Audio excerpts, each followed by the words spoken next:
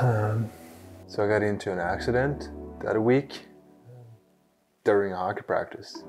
I know there's a risk of playing hockey. There's a lot of injuries.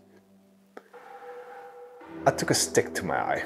So I took a stick to my eye and I got sent to the hospital, to the emergency. They did a surgery where they cut up on the side of the eye just to release pressure. The eye was starting to swell up. I've been at the hospital for a week. They've been running tests. They've been checking the pressure on the eye and just to try to figure out where the damages are. And they still don't know. And at the moment I have lost 99% of my vision on the eye. I've been playing hockey my whole life and you're always aware of the dangers in it, like the risk of injuries. And for some reason when you turn 18, these are things I've been thinking about during my time at the hospital.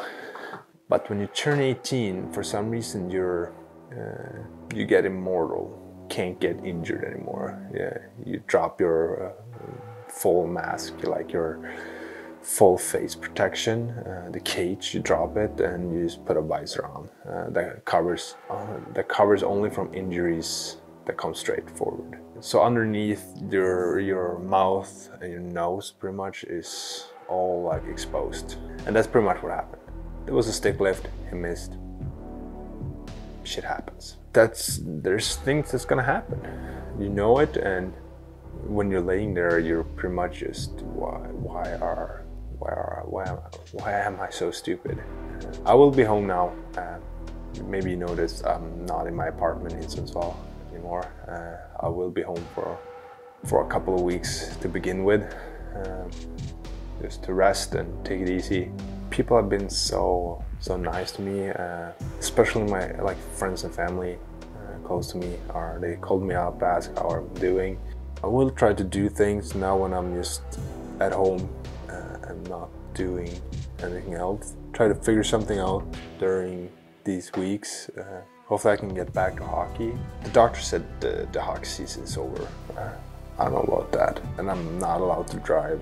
Luckily the Jeep is in winter storage right now.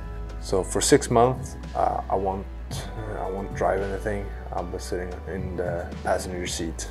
I can't calculate the distance between things. It's a tough time. That's the thing that you lose. When you lose one eye, you lose the ability to feel distance between things. I don't know what more to say. It is what it is, and just have to go through it, I guess. Just as the doctor said, I just have to wait and see how much of my vision that will come back, if it comes back. They want to keep it safe. Instead of saying that I will get this amount of eyesight back, they just say, wait, we need to wait. And there's still a lot of swollen and bleedings in the eye itself. Even though everything around is starting to loose up, I can now open my eye. And the eye, I don't know if you can see it, but it's following everything else, so it's not just staying there. I got nothing more.